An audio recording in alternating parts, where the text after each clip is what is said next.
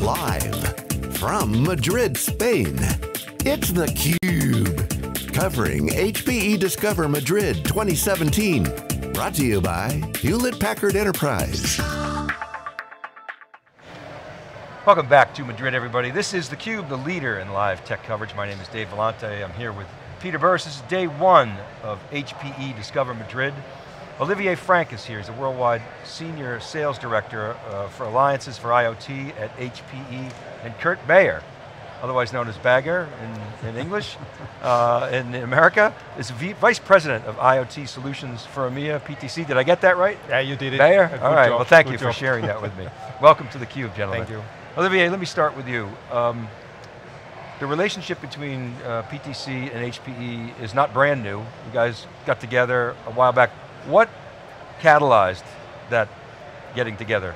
Yeah, it's a great question, and thank you for inviting us. It's a great pleasure to be on theCUBE, and for me the first time, so welcome. Thank you for that.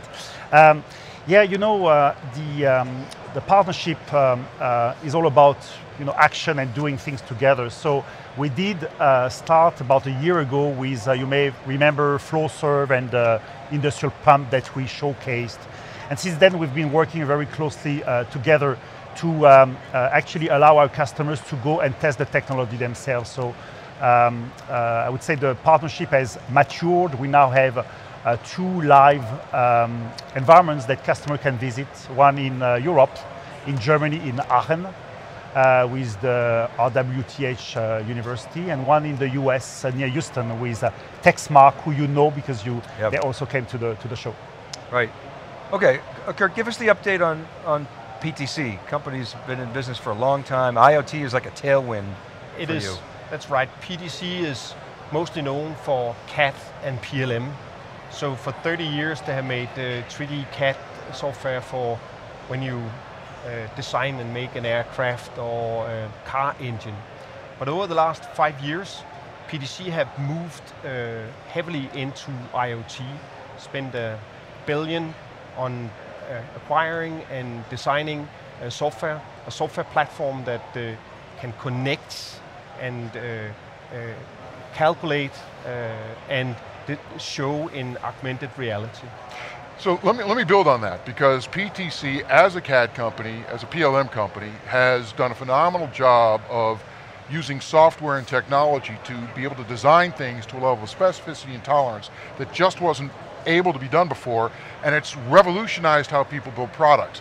But now, because technology's advanced, you can leverage that information in your drawings, in your systems, to create a new kind of an artifact, a digital twin that allows a business that's working closely with you to actually render that in an IoT sense and add intelligence to it. Have I got that right? You got it exactly right. So making the copy, if we can draw it and we can design the physical part, and we can make the digital twin of the physical part with sensors. So in that way you can loop back and see if the calculation, the design, the engineering you have made is the right fit, or you need to change things. So you can optimize product with having the live digital twin of the things that you design physically. So it's like a model, except it's not a model. It's a real world instantiation. Model is an estimate, right? But digital twin is actual real data. It's fed by live data, so you have a real copy of what's going on. And we use it for not only closing the loop of designing products, but also to optimize in the Industrial 4.0, to optimize operation and creating manufacturing of things. And we use it to connect things, so you can do predictive maintenance, or you can turn products to be a service. So instead of selling an asset, the company can buy by click, by use, because the product are connected. I want to really amplify this, Dave, because it's really important. I want to test this with you, because the whole concept of using technology, IoT technology, to improve the operational efficiency, to improve the serviceability, to evolve your business models, your ability to do that is tied back to the fidelity of the models you're using for things that are delivering the services. And I don't think the world fully understands the degree to which it's a natural leap from CAD and related technologies into building the digital artifacts that are going to be necessary to make that all work. Have I got that right? You got it completely right. So it is moving from having live information from the physical object. So if you go to augmented reality, so you have the opportunity to look at things and get live information about temperature, power, streaming of water, and all the things that goes on inside the product. You also have the opportunity to understand if there's something wrong with the product. You can click on it, and you can be directed on how to change and service things live on the augmented reality, or built by the CAD drawing in the beginning that is combined with sensor information. And simulate and test and all the other things that are hard, but obviously to do that, you need a whole bunch of other technology, and I guess that's where HPE comes in. Exactly. Absolutely. In fact, to bounce on that thought, we talk a lot about connected operation, where we are showing the digital twin. But one of the new use case that we're showing on the floor here is what we call smart product engineering. So we're basically using the CAD environment of Creo, running on that Edgeline with edge compute, enterprise compute capability, manageability and security, and running on that same platform then simulation from companies like ANSYS, right? And then doing 3D printing, quick prototyping, and basically instrumenting the prototype. We're using a bike, the saddle stem of a bike to showcase. And then we get able to connect and collect the data. We're partnering with National Instruments, who are also well known, and re-inject the real data into the digital model. So again, the engineers can compare their thought and their design assumptions with the real physical prototype and accelerate time to market. But PTC has been a leader in starting with the CAD and then pulling it through product lifecycle management, PLM. Yeah, that's so right. talk about how this is going to alter the way PLM becomes a design tool for digital business. Yeah, that's if I'm right. You're right. It becomes an industrial innovation platform from creating the product to the full life cycle of it. All the way out to the business model. All the way out to the business model. And talking about analytics, so if you have a lot of data and you want to make sure you get some decision made fast about predictive maintenance, that's an area where we are partnering with HP, so we have a lot of power close in the edge, close to the products that can do the calculations from the devices, from the product, and do some fast results in order to do predictive maintenance and only send the results away from the location. So what are some of the things you guys are most excited about, Olivier? Really excited about making those use cases, being the smart product engineering or the predictive maintenance, work for our customers. So behind, let's say we have great solutions, now we're partnering on the sales front to kind of go together to customers. We have huge install base on both sides, and picking the right customers interested in this digital transformation and make it real for them, right? Because we know it's a journey, we know it's kind of the crawl, walk, run, and it's really about accelerating, turning insights into information and into actions. And that's really where we are, very much excited to work together. And so it's not just, so the collaboration is extending to go-to-market is what I'm hearing. And so what's the uptake been like? What are customers must be asking you, where do I start? What do you tell them? Before you start, it's important that you have a business case or business value. You understand what you want to achieve by integrating an IoT solution. That's important. Then you need to figure out what is the data, what is the fast solution I need to take, and then you can start deciding on the planning of your implementation of the IoT. Can I go back one step further? You Yeah. tell me if I got that. And that one step further is, look,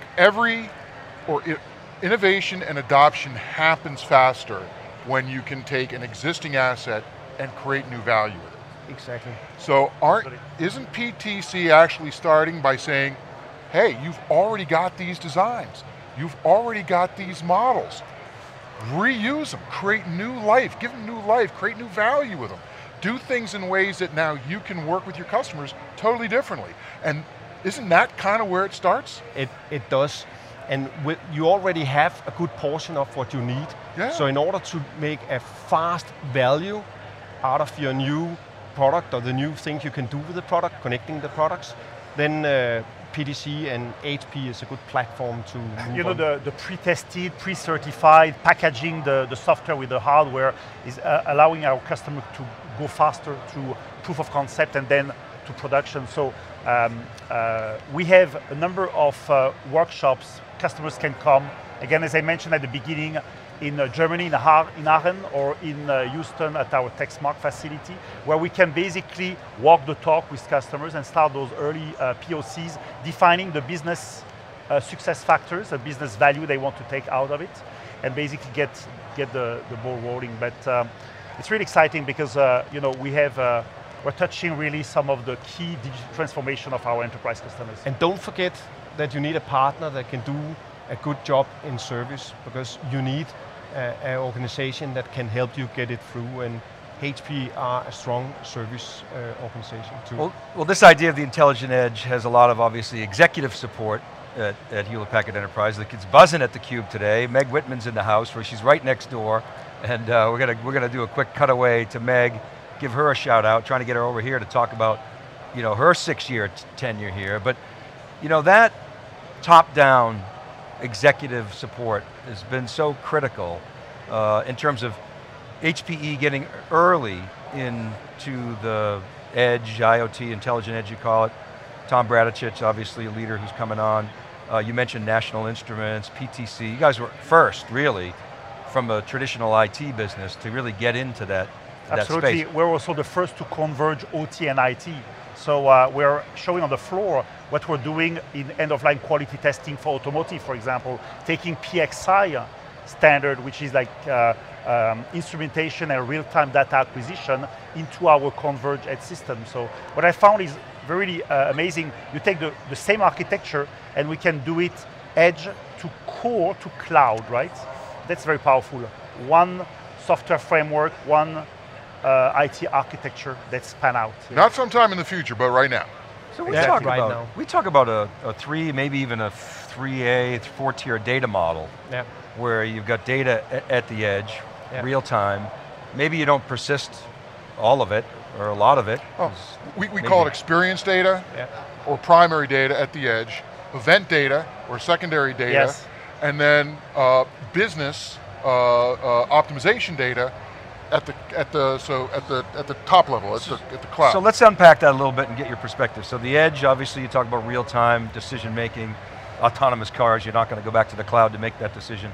That, what you call it core, that's, what did you call it? The hybrid IT. Event. That's an aggregation point, right, to collect a lot of the data from the edge. And then the cloud maybe is where you do the deep analysis and do the deep modeling. And that cloud can be on-prem or it can be in the public cloud. Is that a reasonable data model for the flow of data for edge and IoT? I believe it is, because some of these products generate a lot of data, and you need to be able to handle that data.